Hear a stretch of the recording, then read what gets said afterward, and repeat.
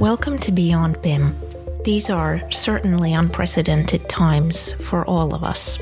And again, we hope that you all continue to stay safe and most importantly, at home.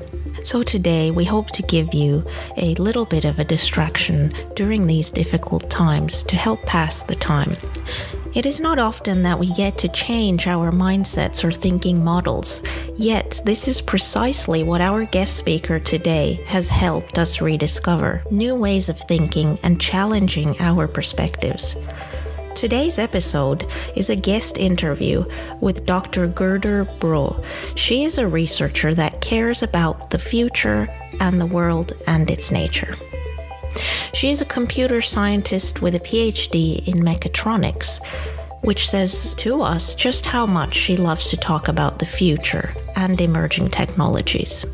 She also labels herself as a data person, one that always finds a way to talk about how important it is to know your data. And in this episode, we will discuss cyber-physical systems and data in construction management and the future of these practices. In addition to discussion about technologies, she has also helped capture new ways of thinking and reminds us just how important shifting a mindset is when trying to achieve that change. Our guest speaker, Dr. Didem, does highly interdisciplinary research which intersects between data and cyber-physical systems.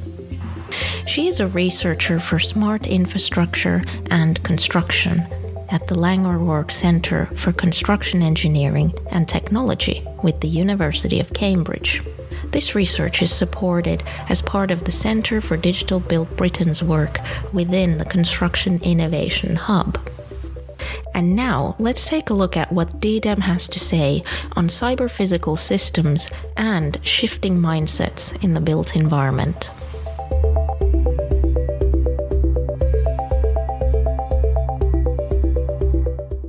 So I am a computer scientist, and for my master's degree, I looked at low-power computer architectures, specifically in the arithmetic logic unit. So that was part of a sustainable environment and energy systems master program, and it was the first time that I worked in a multidisciplinary research environment. I just loved that experience. And since I have always been interested in robots and worked on robotics projects, I was looking to develop my future career towards that direction. Yes, that was the reason that I chose to do my Ph.D. in mechatronics. So I had this education in Stockholm, Sweden, at the Royal Institute of Technology. And I had the chance to work with big European efforts in collaboration with several industrial companies from telecommunications, automotive, and manufacturing industries. The projects that I have been involved was on collaborative robots, intelligent and autonomous systems, and similar cyber-physical systems, basically. My research focuses on using data and visual analytics for improving three challenges: complexity, interoperability, and sustainability related with cyber-physical systems. And today I work at the Center for Smart Infrastructure and Construction and Langer Rourke Center for Construction Engineering and Technology at the University of Cambridge. I continue to work on similar topics in the construction industry, in addition to the earlier industries that I have been part of. Okay. And given your experience in cyber-physical systems and your current work, how do you foresee it transforming construction and the wider built environment industry as a whole? Cyber-physical systems, as you would know, is the product of the fourth industrial revolution, or sometimes we call it Industry 4.0. This is a new era because we do not only use software and algorithms to run these systems, we also have networking capabilities. This allows us to share data, build knowledge, and even learn through different feedback loops. Then we can even update our software according to what we have learned and improve these systems even further. This is a wonderful opportunity. Different industries certainly are adopting these new systems at different levels and different speeds. For the construction, we can surely talk about using robots, drones, or similar machines to improve the overall performance, output, sustainability, or competitiveness of the whole industry. But we can also talk about the end product, the built environment itself as a cyber-physical systems, which can really benefit society on a larger scale. These systems are promising to provide solutions to coping with aging population, addressing climate change, improving issues related with health, public safety, and mobility. So they are really promising systems that can make our world a better place if we manage to use them in the right way, in the right time. Okay, this is another question that may be a little bit an extra one or an off-topic one, but can you actually explain what are the origins of cyber-physical systems? Where do they come from? Yes. So cyber-physical systems term is actually coming from USA, basically. Earlier, it was called embedded systems, or system of systems, sometimes mechatronics systems also. Basically, what it means is that computations and physical processes affect each other. And this is a new ability that we can see exist in an existing systems. Before, we were either using mechanical systems, driving it with electronics, then we added software on top of that. Now, on top of all these, we are adding a networking capability. So we connect systems with each other also. Internet of Things is also very similar terminology that are used many times. Collaborative robots, smart cities, autonomous vehicles are just examples of this kind of systems, basically. Okay, thanks for that. And then, so bearing in mind with the current status in construction, what do you see are the current challenges or barriers that our industry needs to overcome before cyber-physical systems become a reality? Or have they already become part of a reality? Yes, this is a very good question, Erika. But since I am looking at these systems from the data perspective, the first things comes to my mind is primarily about the data dimension. So I will try to give a few examples on that, because I think that without data, these systems are not in a full realization. And it requires, or using the data requires our whole industry to think differently. So I know that the benefits of collecting and using data is obvious, but the motivation, I see that it is not there yet. This is one of the main challenges or barriers, I think. So not being able to fully use the opportunities that data brings leads us to some issues related with the data. So, for instance, availability of data is a challenge, which I talk a lot about that.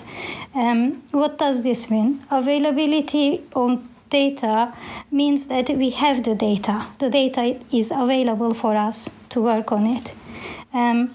the problems that I personally was interested with my research, such as interoperability, sustainability, complexity, requires us to have different data sets from different stakeholders, different vendors, about different processes. So it is highly heterogeneous data.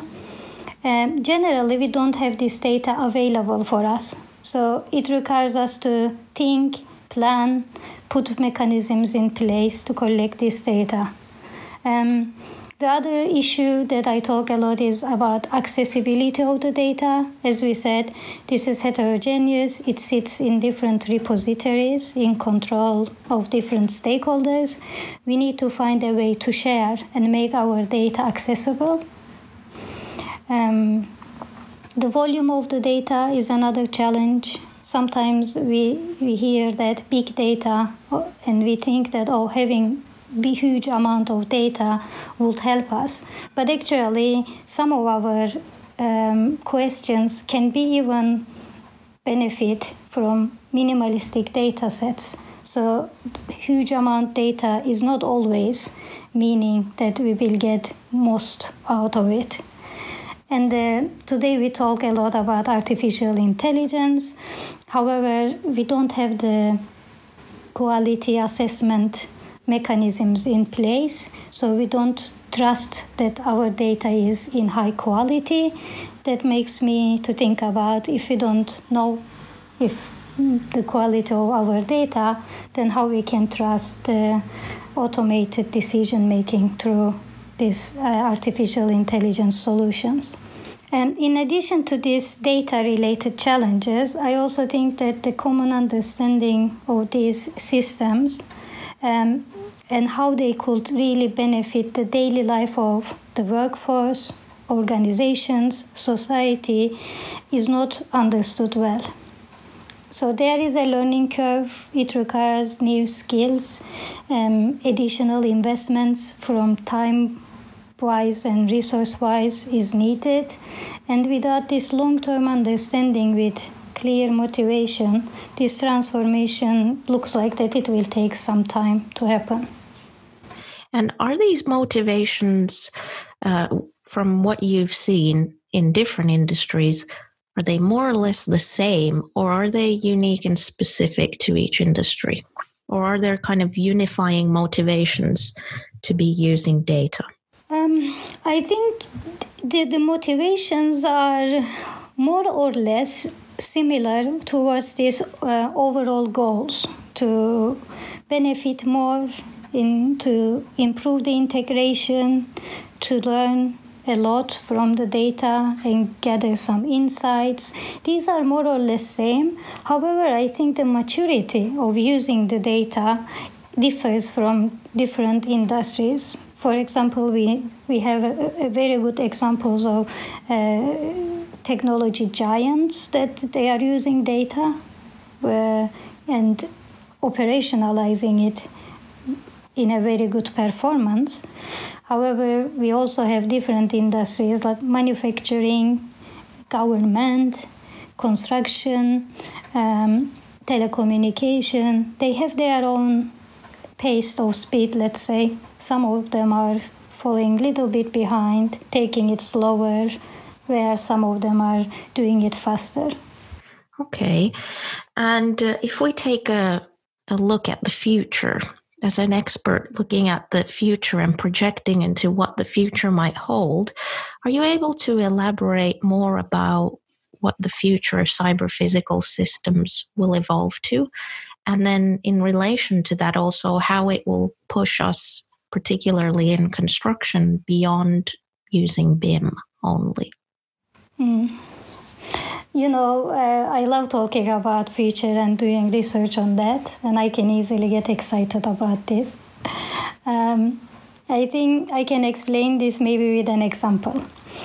Henry Ford once said, if I had asked people what they wanted, they would have said faster horses.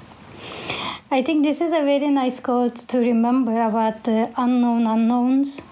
When we don't know things, basically, we don't know what we don't know. So for that reason, I always encourage people to think without focusing on the solutions, but trying to understand problems instead. When we look at the evolution of cars, for example, we can easily see that we didn't know many things, and this affected the whole world actually. 120 years ago, we were wishing for faster horses. Today we talk about autonomous cars as a mobility service, which hopefully will improve the utilization of personal cars, allow us to work, read, study while we are driving from A to B, and so on. So I think what we need to do for our industry is to find similar evolutions for the built environment. And we can only do this by shifting our mindsets. So we need to find new ways to look at our built environment other than passive structures. And we need to ideate what else can they become in the future. For example, can they talk with each other? What should they share to make our lives easier, better? Today we have all the technology to transform the built environment to cyber-physical systems. For example, smart cities concept can be seen as one step towards this direction, but surely it is not the final destination. So we need to do our homework and understand what the future is promising. That's interesting. So in alignment with what you said about shifting mindsets, do you see that cyber physical systems are causing that shift in mindsets and transdisciplinary ways of working?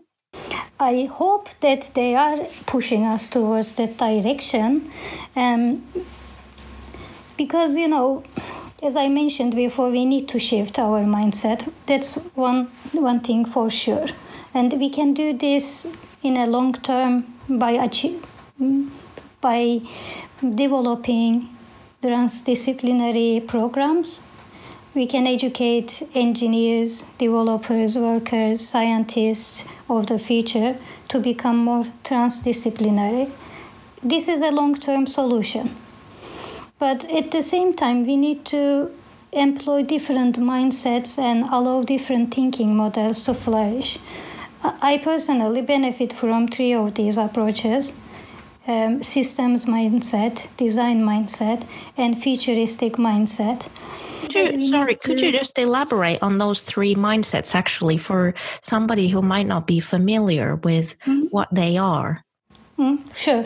So I said systems thinking because today's world is interconnected. Everything has the potential to affect everything. We should move from this disconnection to interconnection, from linear thinking to circular thinking, from silos to emergence, from parts to wholes, from analysis to synthesis. So these all are part of systems thinking. We do not focus on one component, one element, but we try to see the whole system and how they interrelate these components, how they interrelate with each other. Design thinking, I said, because we should design for people, with people. While some of us always will work on providing solutions, some of us should work on understanding the needs and problems without being limited with technologies. And this can only be possible by talking with people, understanding what they need.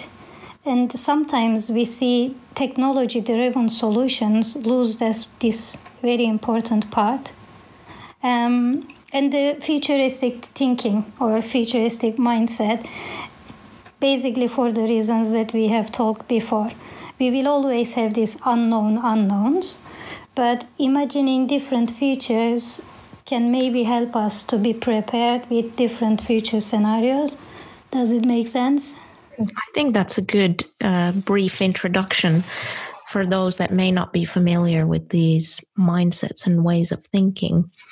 So based on your previous research work, which has been really exciting and forward-thinking on data and cyber-physical systems.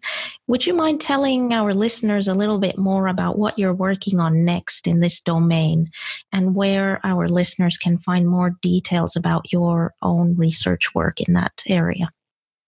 Well, I continue to work on understanding the data maturity of the industry. I work on this system of systems design thinking perspectives for specifically smart infrastructure, and I try to suggest ways to identify key performance indicators, stakeholders, and data models to assess interoperability, sustainability, and complexity.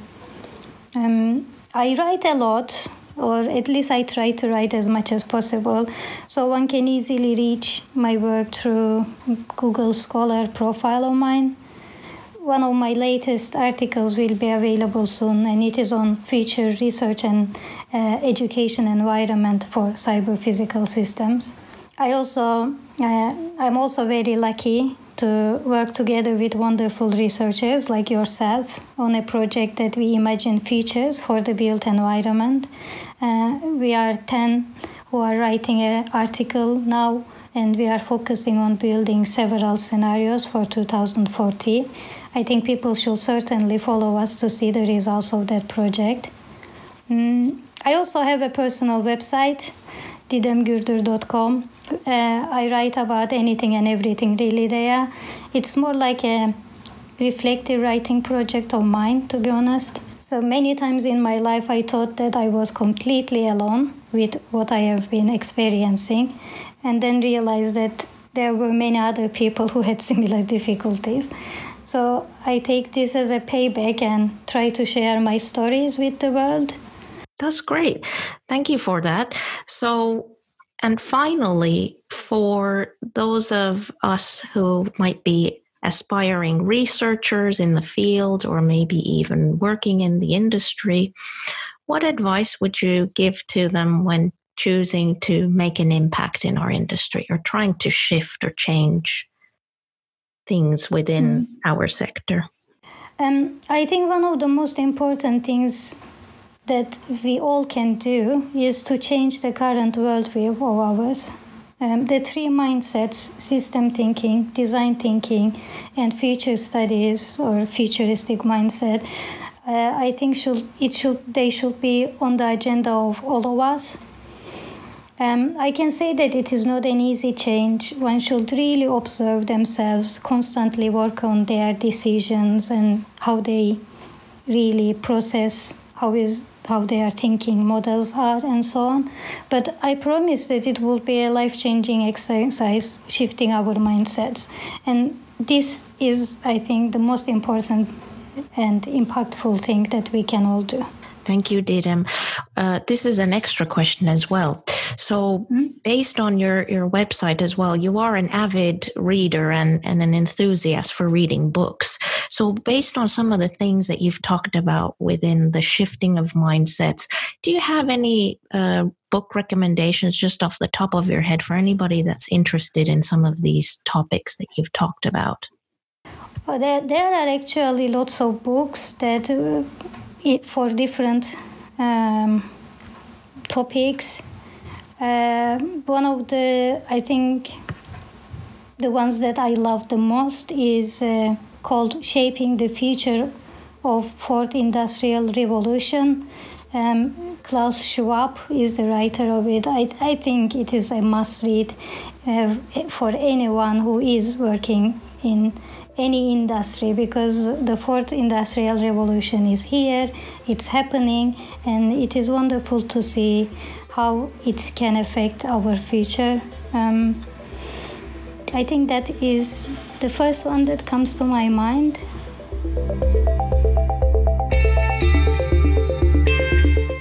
Thank you for tuning in to listen to BeyondBIM podcast. If you enjoyed this episode and want to hear more from our latest episodes, then you can visit BeyondBIM, which is available on SoundCloud and iTunes and all the other major podcast providers.